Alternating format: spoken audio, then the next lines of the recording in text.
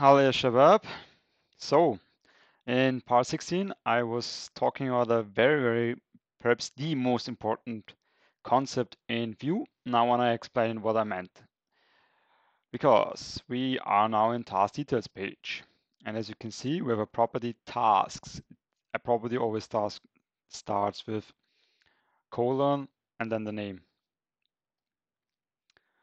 As you can see, this is how we communicate or pass data from parent, because this is the parent. It holds a task details card, this is the child, and gives the data task. So the data comes from the parent here, task details page, to the child task details card via a property.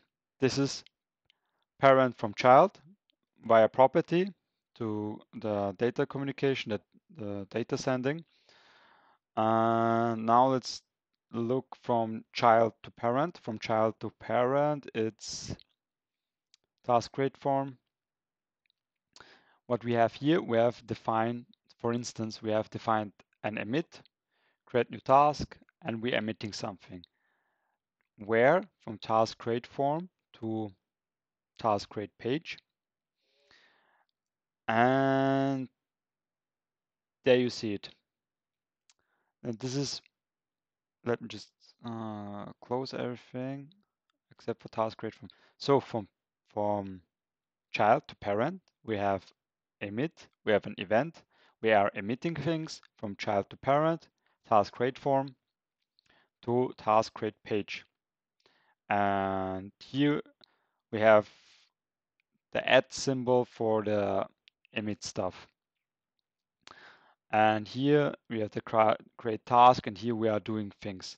So data comes from the child to the parent via an emit and always use a add. And when you passing from parent to child, always a colon, and you do it with property. So just to summarize it again, from child to parent, it's always a property with a colon.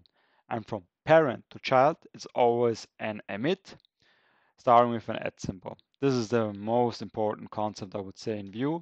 And this is something I want to stress out because, yeah, you should, this is something you should always remember. Okay, now let's see. I mean, let me just check if the server is running. Okay, server is running. Okay, this is running. Okay, but now let us just Control C to stop the web server. What we are doing now is we are creating a new path, of course. So let's duplicate this and adapt it. Here we just say tasks, and I would say slash colon ID. This is of course task detail view. This is of course task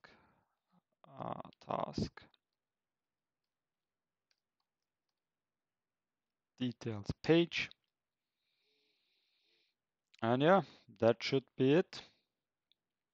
So let us start the dev server, pnpf dev.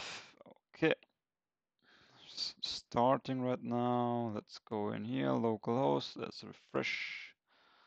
Always make sure you inspect things. Console, refresh again.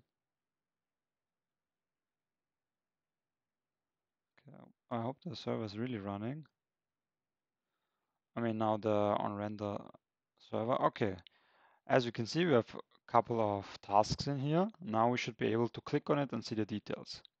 And voila, we are seeing it. As you can see, task with ID 1, description, creates on, priority low, blah, blah, blah. Let's go to another task, like falafel, task ID 7, description, and blah, blah. As you can see, we have here on the upper left corner, task detail. Here we can click on back.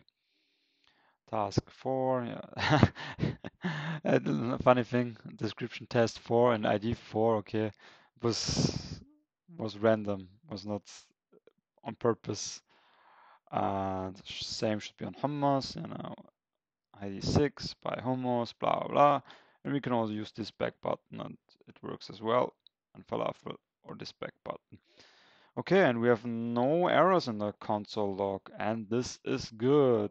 Okay, we are done with task details. As you can see, we just caching things with Pioneer task object, because I would highly recommend to always try to reduce your network calls.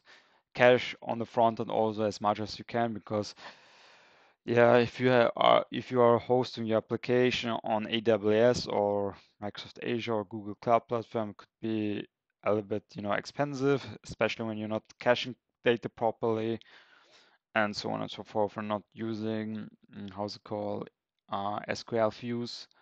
And yeah, so yeah, task details are done. Listing all tasks is also done. Creating a task is also done.